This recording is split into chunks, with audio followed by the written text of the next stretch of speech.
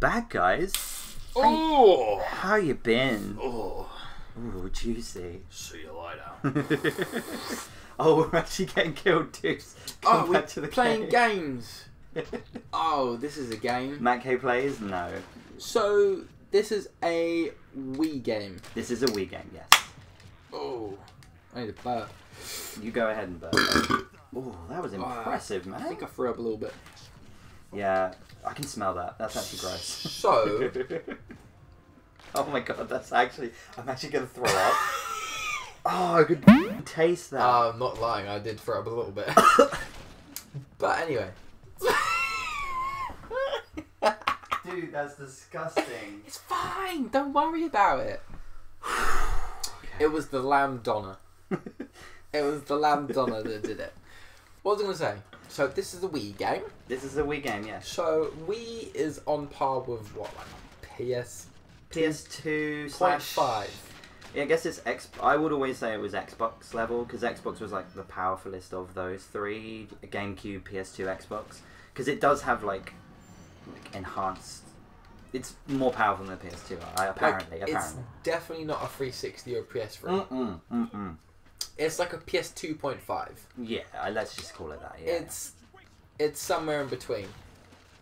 I just like the fact that when you shoot zombies, you can like see them go through the ground in this game.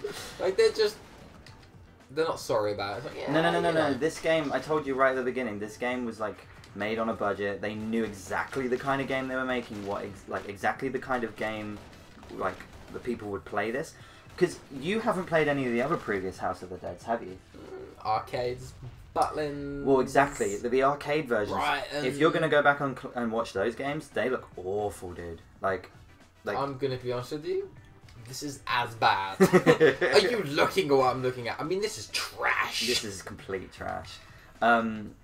Honestly, like they sort of used that game, the original arcade games, as their basis. And then they didn't really improve on it. Like, Sega were like, look, this is a game on the Wii. Like, I don't know why. You know what? I don't know why it was released on the Wii. It's like one of the only games that has an 18+ rating. Because it has the gimmick of shooting with the Wii remote. Probably. But then they re-released it on PlayStation with the PlayStation Move.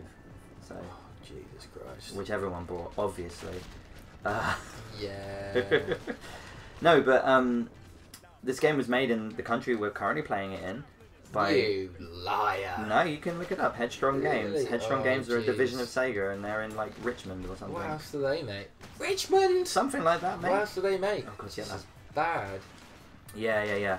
They re-released it on the PlayStation 3, but I never played it. Apparently, it's got like better graphics, quote unquote. I mean, graphics don't mean a lot to me. If the game's fun, then that's the end of it. I'm gonna be honest with you, Matt. The game's not even fun. We haven't been talking about this game a lot. And it shows. That's how bad it is. I'm not talking about anything else apart from this fucking game. Absolutely. Jesus, this is bad. I mean, maybe you'll enjoy it more when you Some games are timeless. You can play PS1 games that will stand the test of time. This, as soon as I started playing it, I'm like, I hope to never play this again. Not even in an arcade environment. This... Okay, it says private, but it's all pixelated. Have you never played this before at my house? My we used to play this a lot when we were at school. I hope not. No. So we used to play this game all the time. Why? Well, we were shooting zombies, dude. We were like Left 4 Dead. Now that's a game that stands the test of time a little bit. I haven't played it recently, to be honest.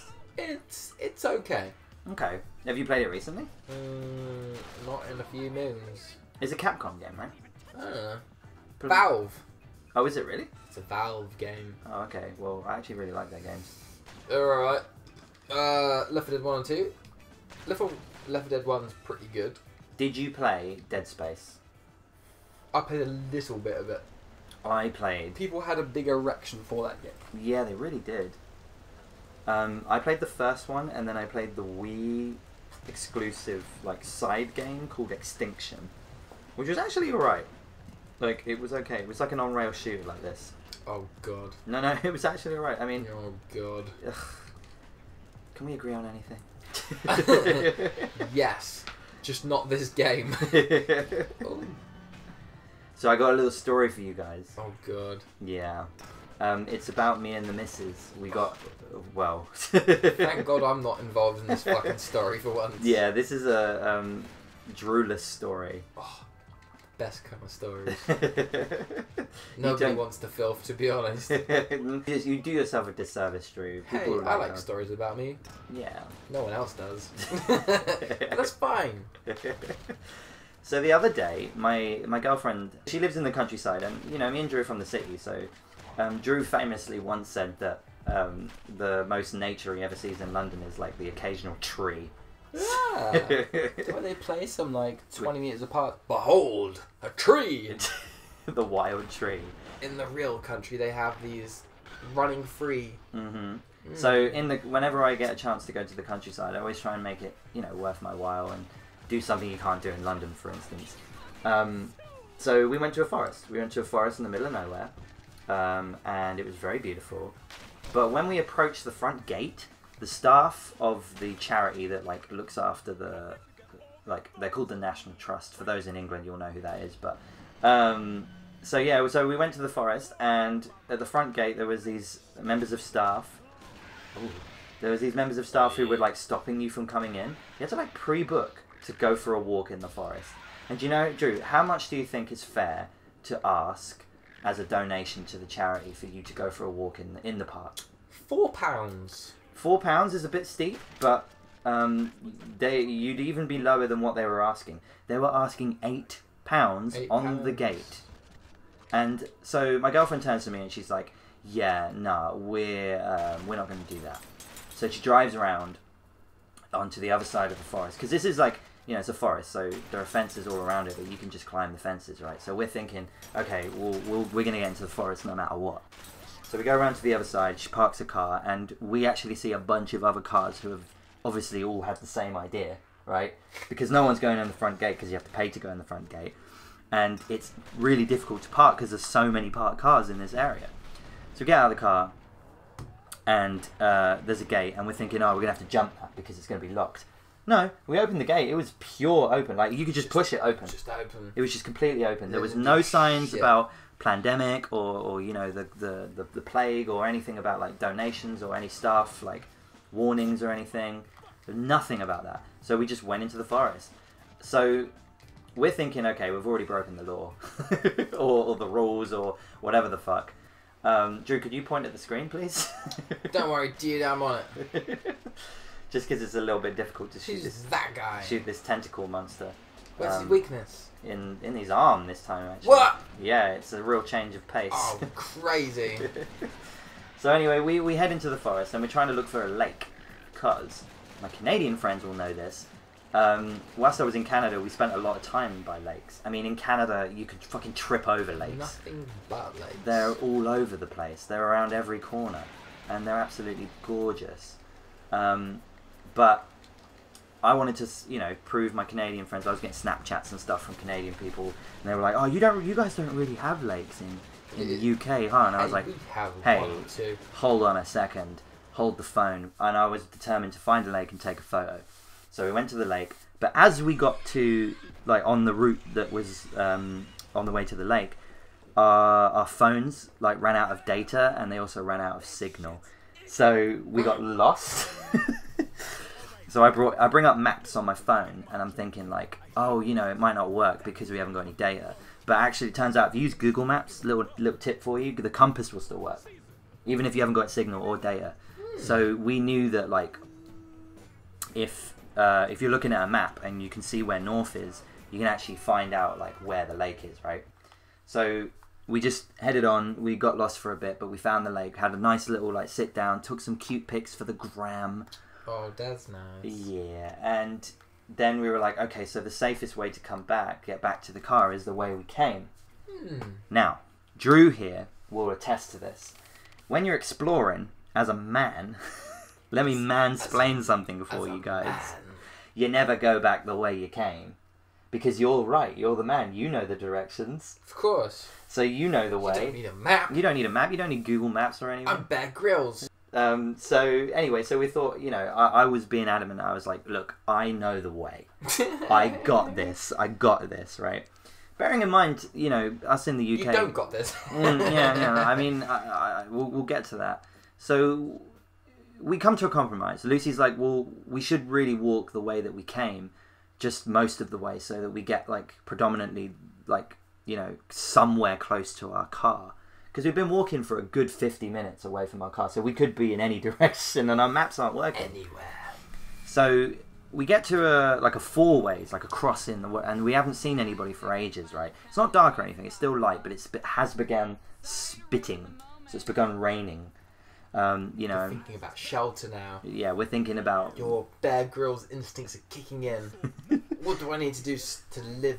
We're not just thinking about shelter, we're thinking about food, we're thinking about the fact... Reproduction, we're thinking about the fact that one of us needs to poop. You know, like thinking about me, thinking about Drew, and how much longer do I have to go without him? We're completely lost. We're getting mad at each other, starting arguing. You know, like I'm like, no, I know the way, and she's like, no, it's definitely this way. It's definitely this way, and I'm like, no, you're wrong. Blah blah blah. So she's like, right, I got this. We're gonna walk through the forest because the wooded area goes parallel with the path that we took to get into the forest. Hey, that makes too much sense. What did you do, Matt? Wait, Drew, this is what I thought. I thought that makes sense. But I also thought, we're going to die.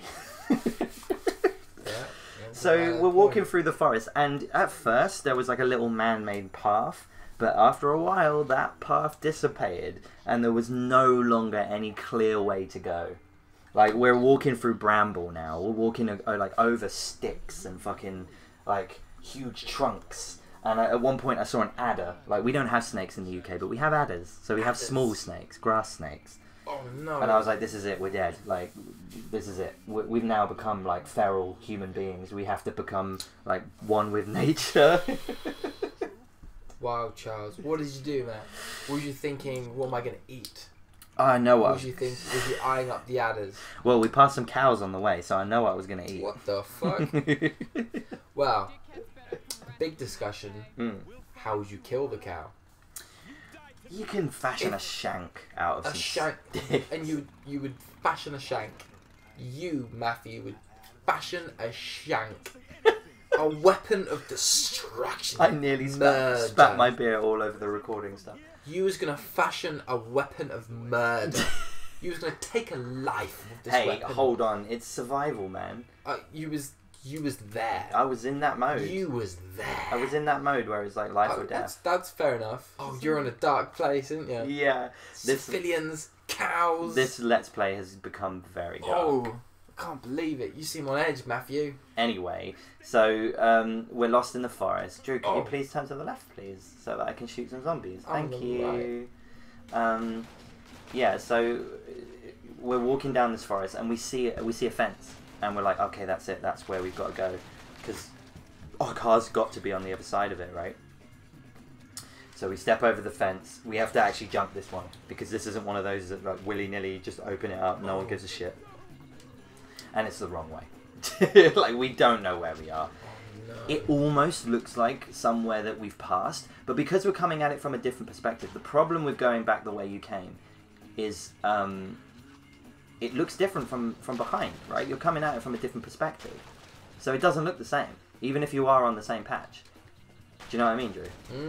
So anyway, we're still lost. We go back into the forest because it's like, well, that's all we know now, right? Like, killing cows is what we do. It's become part of our lives. Just thinking about it, but why was you gonna stab it? So you was there. I want to be there. I want to feel what you felt. Paint me a picture. Okay. You're eyeing up this cow. Imagine you forged this shank that you was gonna take a life. Mm-hmm. Where was you was gonna stab it? Right in the snout. The snout? You evil man! You was gonna put your shank in its snout. Right in the flipper. Wait. What the fuck? I'm not thinking of the right animal. That's evil. That's not survival. That's just evil. No, Drew. You know what? I don't think I could kill an animal. I could. No popping circumstance. Yeah, give me a shank right now. I'd do it. Oh, circumstance? Yeah, alright. Let's make the video. You're right. See you later. See you later. No, Drew, come on. You couldn't kill an animal. Come It on. really depends. In survival mode, maybe. It depends what animal. True, actually, that's a good point. I would struggle to kill a chicken. What? No, they're like the No, stupidest of animals. They're in abundance. There's so many of those. Oh, that's horrible. You can't say that. Same with humans. No, don't even fucking Yes. bring me to that place. Did you? Fucking... There's 7 billion humans. I wouldn't do that to humans. No, but... There's a lot of dumb humans. That's for sure. Alright, well, okay, your logic is infallible. Because there are loads of humans, I wouldn't kill them. No, chickens... Edit it out. Court cases. Yeah. No, no, I don't know. Like, in survival mode, I have this conversation with Max fairly often. It's like, we've already got our plan for the zombie apocalypse. Okay. Let me Let's talk about some zombies, because we're not talking about the Online. game at all. Okay, so you've just said you couldn't I got kill left. an animal.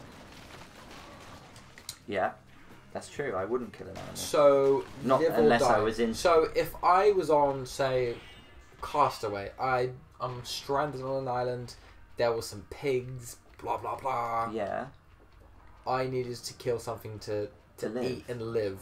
Yeah. I'm gonna be honest, the cow's dead. It is, the cow's dead. Just nature.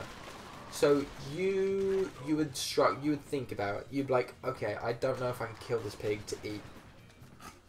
I feel like that could get dark pretty quick.